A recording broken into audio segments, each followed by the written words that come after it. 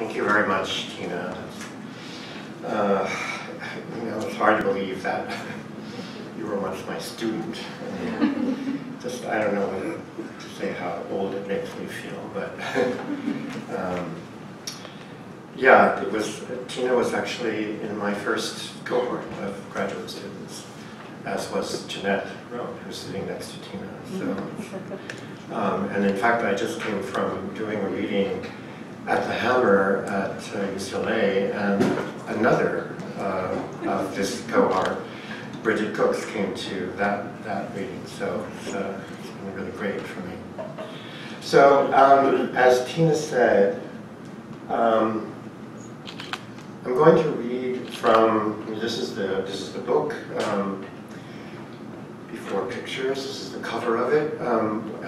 I'll just maybe explain that the cover photograph was taken by Zoe Leonard, which came about because I asked Zoe to take photographs of each of the 5 apartments, buildings that I've lived in New York, and she had the wonderful idea of also taking photographs of the subway stops near those buildings, and those pairs of photographs, building and subway stop, form chapter dividers in the book, and this is then one of the subway photographs from that series.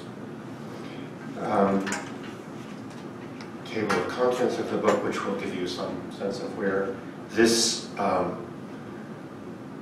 chapter, Action Around the Edges, falls chronologically in the book. The chapters are actually roughly chronologically arranged.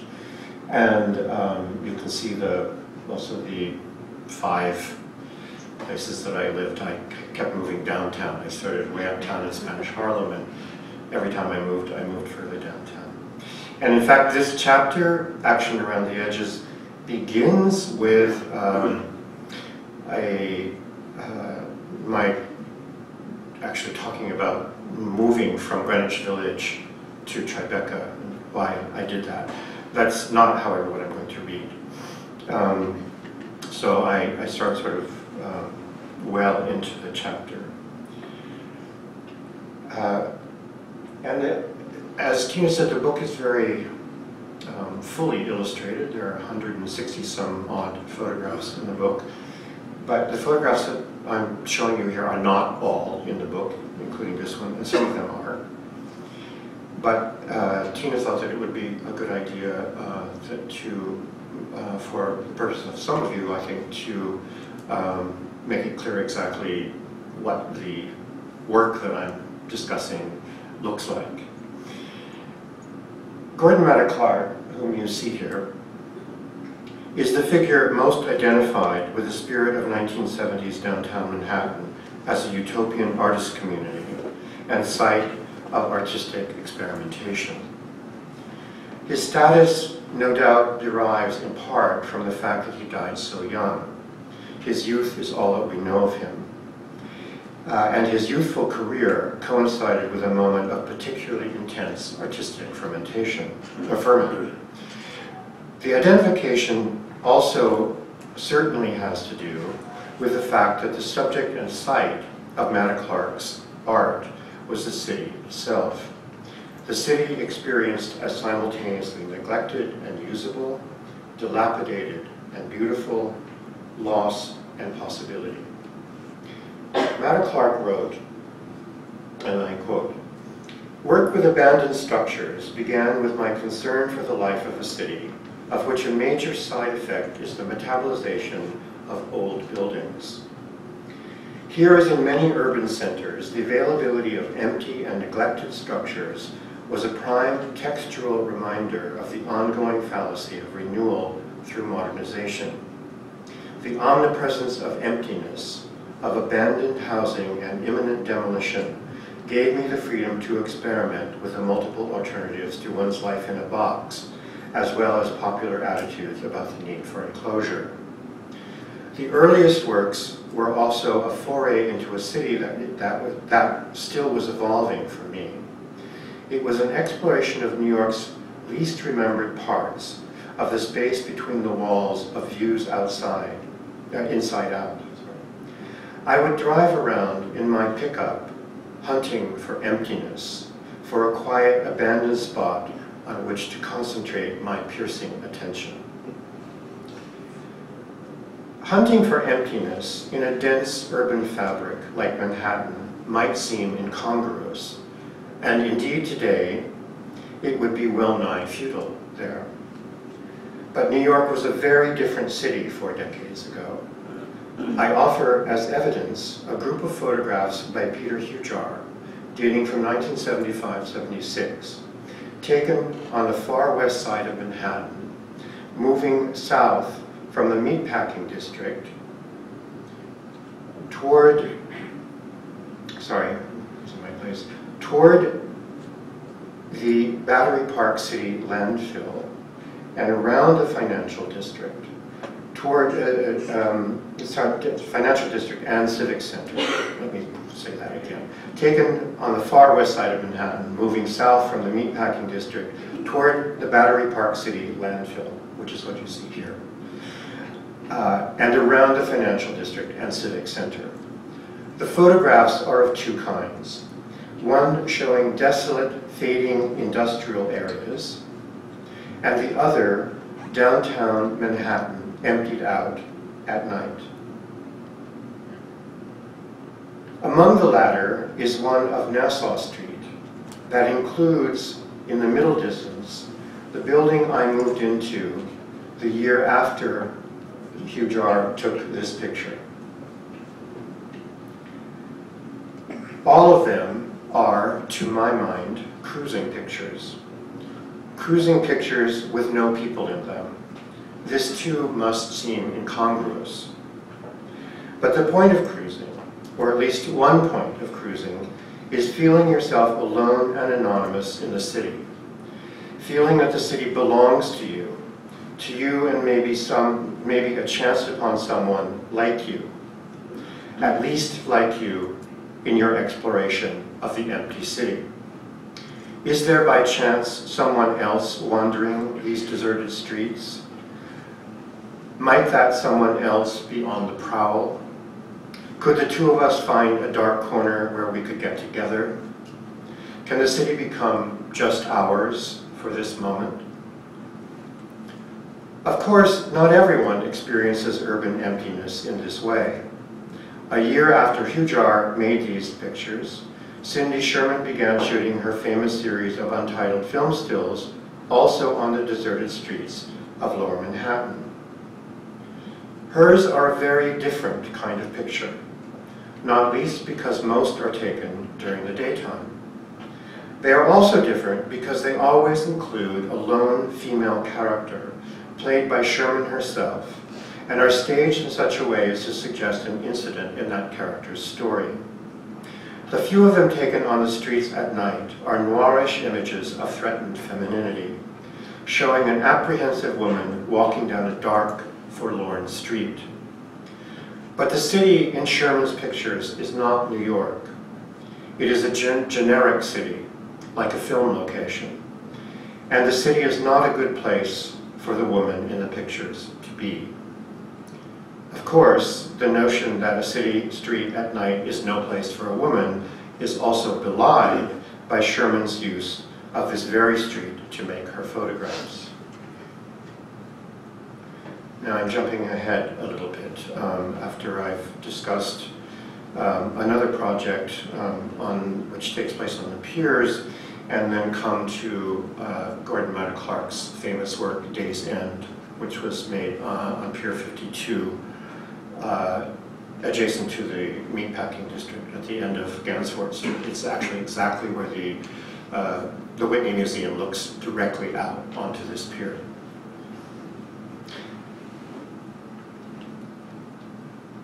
An indoor park, joyous, dangerous, absurd, flirting with the abyss.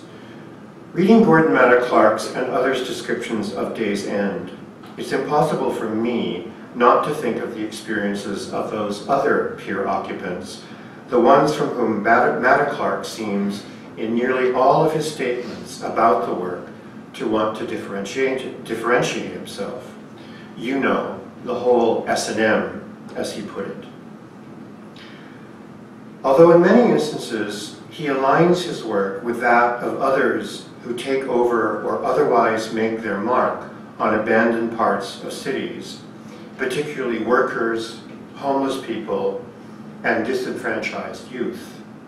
In the case of Pier 52, Matta-Clark not only disavowed any bond with the gay men who were using the piers as cruising grounds, but went so far as to lock them out. It may be that Matta-Clark had no particular animus toward the gay men who were using the piers, but simply wanted to be able to go about his work undisturbed, to protect himself from intruders of any kind. He might even have worried about liability should someone get hurt as a result of his cutting away sections of the pier's floor. It's difficult to say, however, because Matta-Clark wasn't careful to differentiate among the various dangers that journalists in their writings about the piers often conflated: hazardous, disintegrating structures, threatening, perverse sexuality, and criminals who preyed on, robbed, and sometimes even murdered the pier's clandestine users. Gay men were acutely aware of the pier's dangers. In fact, they posted signs warning fellow cruisers to watch their wallets. Moreover, Matta-Clark wasn't the only one who took to the piers for a summer vacation by the water. Shielded from public view by the warehouse structure, gay men used one pier's end that jutted out into the river as a place to sunbathe. It doesn't, I think, diminish the accomplishment of Day's End to say that a romantic grandeur was perceptible in the ruined piers before Matta-Clark ever wrought a single change on Pier 52, and that much of the pleasure gay men took in being at the piers was what drew artists to them as well. It's not just that they were there and available, they were also vast and hauntingly beautiful. Nor was the sex play in the piers only of the rough and kinky variety, unless you think that any kind of sex outside of a domestic setting is kinky. The entire range of pleasures and dangers at the piers was captured by the too little-known African-American photographer Alvin Baltrop, who documented the goings-on there during the 70s up to and including the pier's demolition in the mid to late 80s. A number of Baltrop's photographs show gay men at Pier 52 taking in the beauty of Day's End along with whatever other beauties they might have been pursuing. Indeed, these photographs wonderfully portray the peaceful enclosure and joyous situation that Matta-Clark said he wanted to achieve. Baltrop photographed obsessively men engaged in sex, shot from the distance of a neighboring pier, or clandestinely through a doorway, or happy to become exhibitionists for the camera at close range.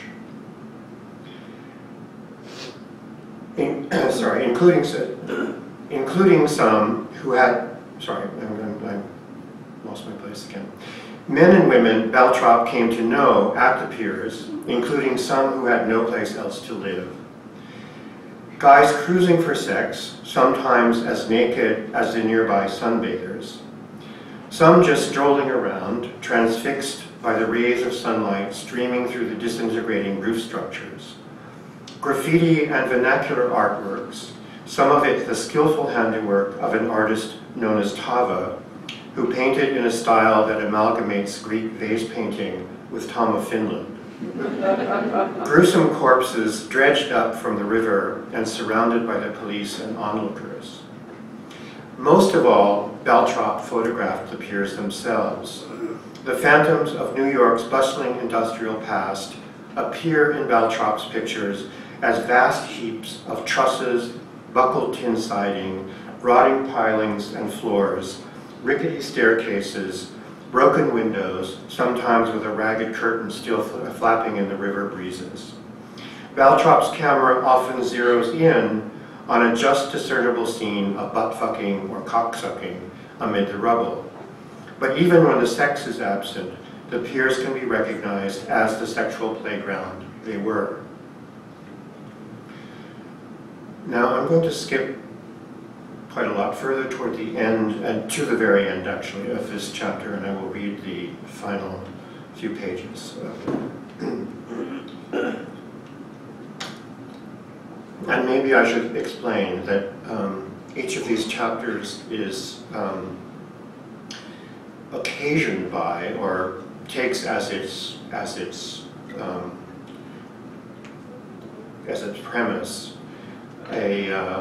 something that I did in this period, this first 10 years that I was in New York leading up to the picture show, some career event such as working at the Guggenheim Museum or organizing an Agnes Martin exhibition or writing for Art News. And this particular chapter was instigated by the fact that I had written in 1976 an essay on the performance work of Joan Jonas for a special issue of Studio International, a British magazine devoted to performance art. It was one of the early special issues devoted to such a subject. And I begin the chapter by talking about why I moved from the village to Tribeca, thinking that I needed to become more serious about being an art critic and not spending all my time playing out my front door, basically. I didn't manage to change worlds by moving to Tribeca. I still spent nearly every evening in the village, but now most of them ended with a long walk down the west side to my new neighborhood, through the empty streets that Hujar photographed at just this time. It was a time when I could cherish the illusion that these Manhattan streets belonged to me and others who were discovering them and using them for our own purposes. But I did manage to become an art critic. The first article I wrote after moving downtown was Joan Jonas's performance works, published as a special issue, in a special issue of Studio International devoted to performance art.